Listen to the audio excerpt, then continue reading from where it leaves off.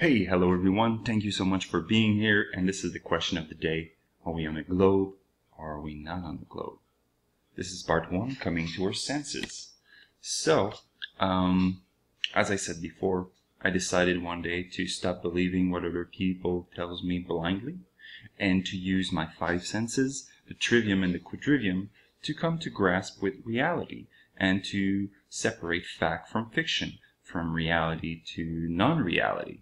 And as far as it goes in terms of the shape of the world, I decided to just go to zero on all board. Would it be for proof for or against, and just go systematically and find out what is real and what is not. So this is going to be the 5 sense test, and I may not use all of those senses, but it's going to be the beginning of coming to grasp with reality. So I do not believe anyone can come to a definite conclusion using only the 5 senses, but it's a really good place to start our investigation. We use our senses to gather data, grammar, about the world we live in. Most of the time, they're amazing at perceiving reality, but sometimes our senses come across something weird that requires more knowledge to fully understand it. Logic tells us that there's no contradiction in nature. Okay, this is really important. So we must go back to gather more data in order to come to a greater understanding. Now, here's an example. For example, my eyesight is seeing a pencil bent in water. Now, this is true that I see a pencil being bent in water, but the water is not bending the pencil. It's only creating an optical illusion because of the property of light and water playing together.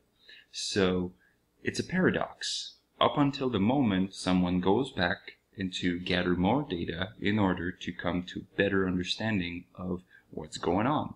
So sometimes our senses are not enough to come to understand the world around us, but it's a good place to start. So what do we know about the globe? And does it match with our everyday experience of the world? So I went out there and did my grammar and looked up at, okay, so what do we know about the globe? What are some of the characteristics of the globe? And all of the links to where I got this information is right down below this video, so you can check my facts, check my numbers. Maybe I'm wrong. You point out in the comment section if I've got a wrong number. So we have the speed at the equator, about 1,000 miles per hour. We have the circumference, the equator, at 40,000 kilometer, and we have the speed around the sun of 67,000 miles per hour, which is real fast. And then our solar system is just going what, like 560,000 miles per hour, which is pretty damn fast if you ask me. So, and I also calculated what was the speed of rotation where I live at the 45th parallel, which is about 720 miles per hour. So one thing we can be sure about this model is that there's a lot of spinning, okay, a lot of it, and it goes fast. Now, this is just a 5 senses test, so bear with me. But right now, just stop for a second, look around you, and feel with your body if you feel like you're just moving. I don't. That's just my perception of my body. I don't feel anything around me moving or shifting or picking up air or wind that tells me that I'm moving at 720 miles per hour right now. Okay, now let's look at the sky. And this is a really cool time lapse that I found. And check this out, this is just gorgeous.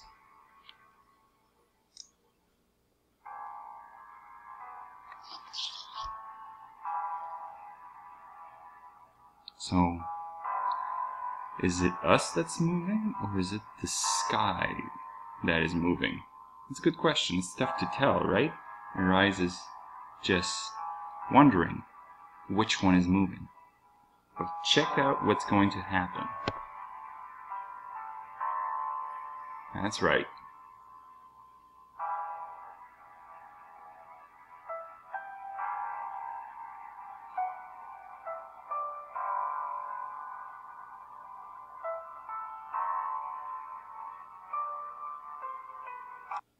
So that was a pretty rad video. I highly suggest you look it up. It's also going to be in the comment section. You can go check it out. It's beautiful. I love those videos.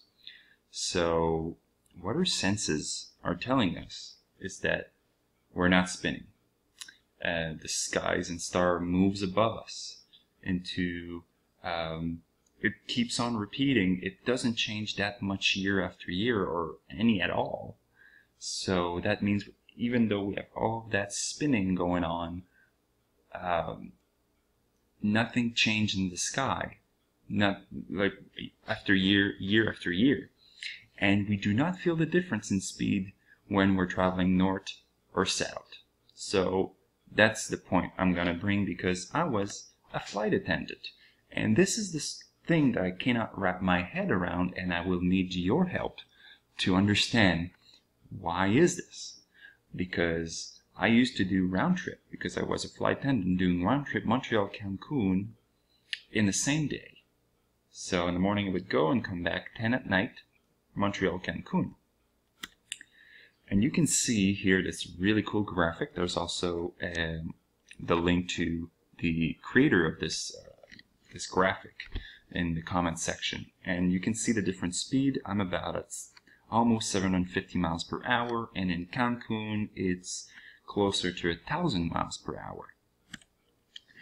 Now, even though according to the globe model I was experiencing a speed differential on the ground of about 402 kilometers per hour or 250 miles per hour twice a day, I never felt dizzy once. I never felt like there was something weird or changed about the ground I stood on. The ground was as stable and similar to what I was experiencing before. The sky wasn't moving faster. It was very similar except for the temperature. So that makes me raise an eyebrows. Now, this may be a case of pencil bending the water, and they may be a paradox that my limited understanding, my limited knowledge can explain, but there's only two explanations. First is maybe the flight time acclimated me to the change of speed, or the Earth is not spinning at all. So it's either my senses kind of not being on par with what's going on, or we're not moving. Now, I went on the internet and looked up at why, ask NASA and academia, and you can see the link where you can find the information. Why is it that we do not feel the Earth moving? Well, according to them, we're not feeling the movement because we're moving along with it. So we're stick to it, and since the constant speed, just like in a car or a plane, we do not feel the speed going on. Okay, but that doesn't explain my flight attendant experience or anyone that travels a lot in planes. If someone goes from Alaska to the equator, that's a huge difference in speed. Yet, I don't recall anyone falling off the plane all dizzy and wondering what's going on. Would it be different if we teleported ourselves instantly? Like, if I could just teleport myself from Montreal to Cancun in just in a second, would I feel dizzy? Well, I don't know. It just doesn't feel right. It smells fishy. So, for my scorecard, I would put this one. It doesn't prove the globe. It doesn't disprove it. It may be because of my lack of knowledge. Who knows? But I would say it points towards proof that it's not spinning. But hey, we'll see. So what do you think? Would we feel a difference in speed in our body if we could instantly teleport from Alaska to the equator? You tell me. Thank you so much for listening. Subscribe to this channel, and I'm looking forward to create another video, and I'll see you soon.